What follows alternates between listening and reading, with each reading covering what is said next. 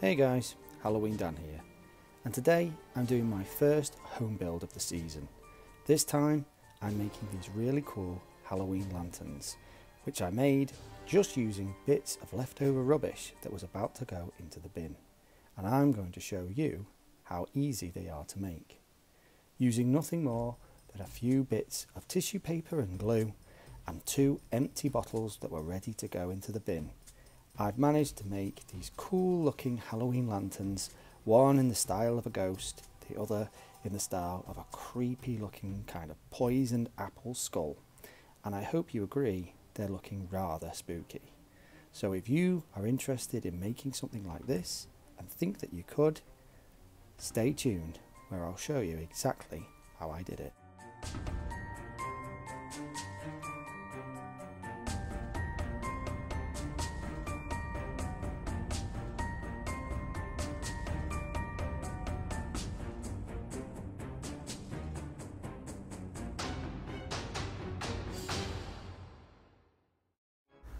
So today I'm going to show you how to take these simple household items, most of them getting ready for recycling, and turn them into something spooky and fun for Halloween.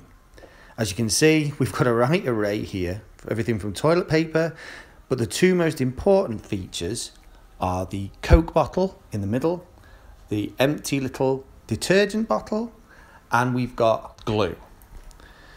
The glue that I'm using is what they call D4 waterproof PVA glue. To be honest, any PVA form of glue can be used for this.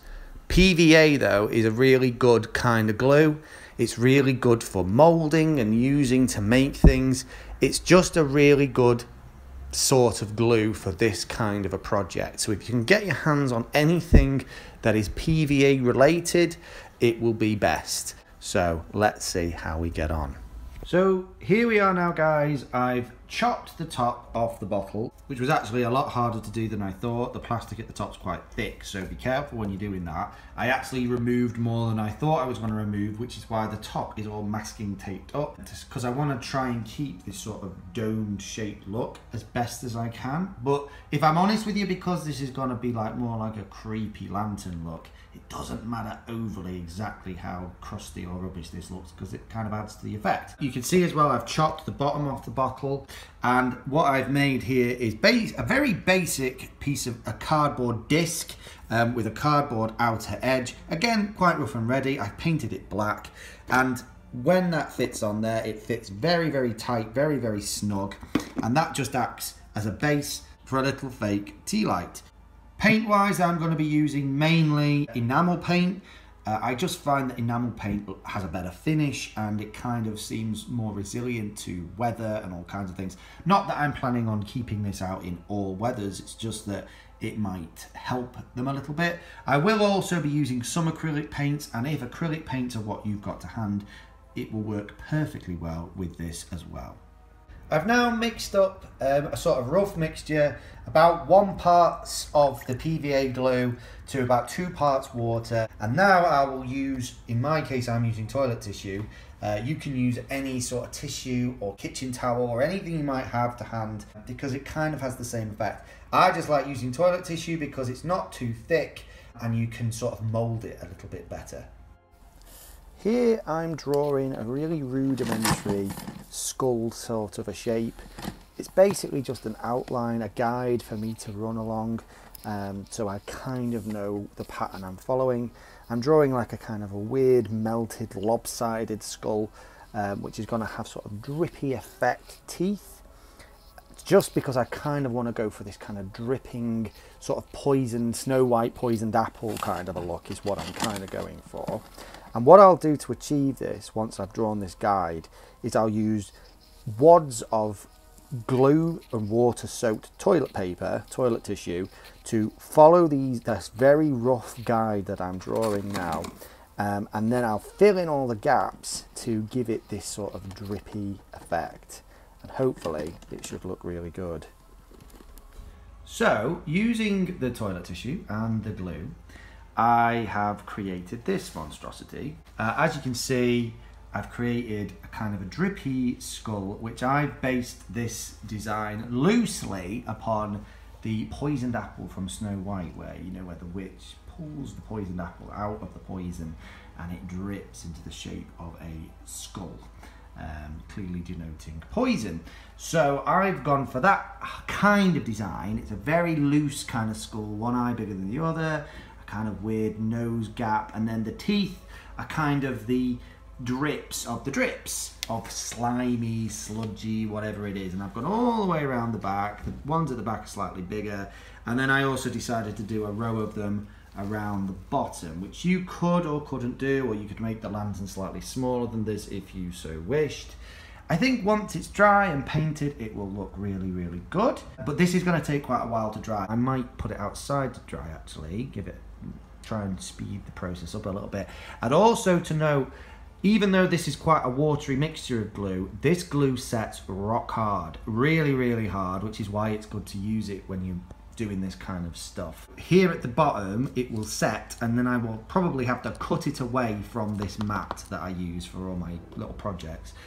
Be a bit careful when we get to that stage, but I will show you when we are at our next stage. While my little sort of skull poison apple lantern dries, I had this other bottle, smaller bottle, which I thought I would do something with as well. I've basically done exactly the same thing. I've sliced the bottom off. There it is. I've sliced the top off. There that is. That's hard as well. And basically, I've kind of cut some notches into the bottom. Very basic. Cut one of the notches out completely. It's quite hard to do, but it basically sits over itself. And it's just, again, enough room for a little tea light to sort of sit in there and light it up. And I'm kind of thinking ghost vibes with this one. So I think I'm going to completely cover this one and see how it ends up looking. Let's see. And there we have him. He didn't take very long at all.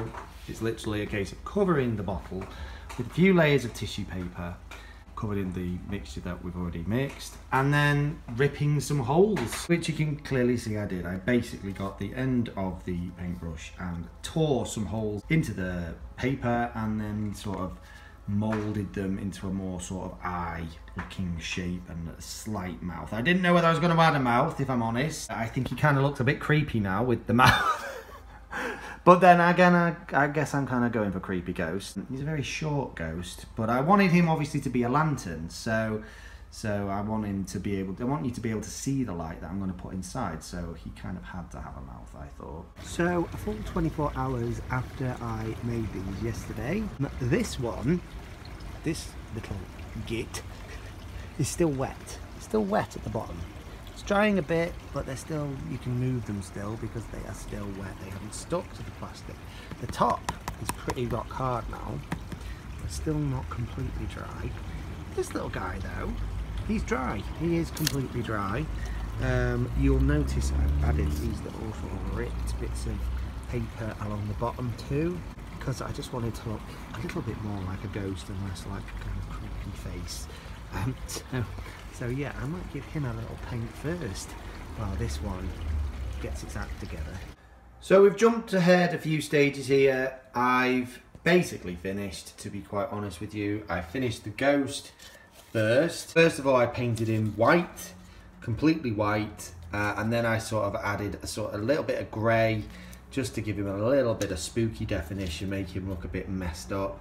I did give him black eyeliner and black lipstick, because I just thought, you know, that'll give him a bit of edge. And then I basically took some garden wire and I very rudimentarily bent it over, put some holes in the top, and there you go.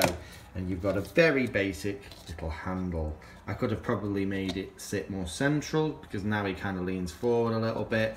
But actually when the candle's in the bottom, he leans forward he leans the right way pretty well. This guy I only finished last night. You can see in the light, I've added a few layers of green. What I actually did with this one was, he took ages and ages and ages to dry. So top tip, next time, make it less watery. More glue to water ratio. I would probably say half and half actually.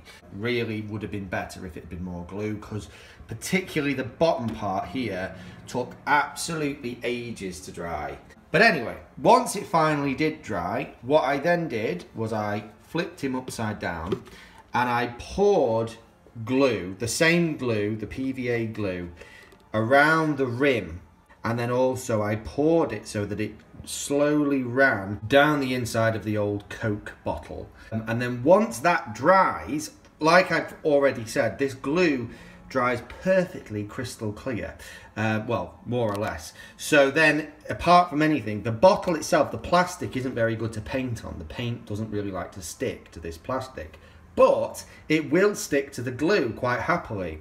So I then just painted where the glue had dried on the inside of the bottle, which also kind of covered the inner part of this, so you didn't, when you look through it, you don't see white anymore, you just see green. I think the drips themselves look kind of cool. Then I also, once that had dried and the green had dried, on the outside of the bottle you can kind of see it kind of looks like, I don't know, kind of looks a bit stained. That's glue as well. So basically what I did was I then poured the same glue all over the clear part of the outside of the bottle, and then using a paintbrush I just completely covered it. And you can see what kind of happens is the glue didn't really want to stick to every single part of it. It kind of wants to separate out a little bit, but I quite like that effect. You get this kind of almost slightly opaque, kind of mottled, watery looking effect, which kind of goes with this kind of oozing, dripping look that I was kind of trying to go for. I did it in the eyes and in the nose hole as well, and let that dry. It dried pretty much clear, and then I painted it. So the paints I showed you before, I used Plastico Fast Dry Project enamel. I use it a lot, but for lots of different things. It's great for these sorts of projects. It dries pretty quick, to be quite honest with you, even on what is essentially toilet tissue. The green really makes it pop. I might add some extra finishing just to give it an extra layer of detail, maybe a little bit of black, possibly to pick up some of the areas, maybe to give him a bit of a jawline. But I'm quite happy with the way he looks as it is. And yeah, I just painted him in this garden green, and then I mixed that with some white and some yellow to create this slightly lighter green, to sort of add a bit of detail around the eyes and along these drips, a little bit on the top as well, just to give it a little bit of depth. In daylight, I think he looks even better. I think he looks really cool. And I've not tried him with the lights in yet. I'm going to do that tonight, but I think it's going to look really good. So guys, I'm really pleased with how these have turned out. Just for a little extra bit of interest, I did add, you can see, a little bit of garden wire to the top of this lantern, and I did add a slightly darker bit of paint as well, both to the top and around some of the detail parts around the eyes and down some of the drips of slime. So, but I'm really pleased with how this guy's turned out. He's great. He can hang him from a tree or hang him from a branch, but you can just stand him up too, so he's kind of good too. The ghost, not so good at standing. He is better hung, but yeah, he's still really kind of cool, and I'm really pleased with how they both turned out. And the great thing about this is they're really easy to do. It's literally tissue paper and glue and water. You can make these any size. I could have made this shorter, I could have made this taller, I could have painted this white as a sort of a skeleton type of one, I could have gone red and had it a bit kind of bloody and gory. I've got a square bottle which I'm tempted to kind of make into a kind of a Frankenstein's head maybe. I think that would be kind of cool. The options are limitless. They're only limited by your imagination. So yeah, I hope you guys found this fun to watch and maybe managed to make one of your own. If you did, please leave a comment in the comment section about it, and maybe even a picture if you can. Send it to me on my Instagram, I'd love to see them. And yeah, I hope you enjoyed this video. So thanks for watching guys, see you in the next one. Keep it spooky, bye.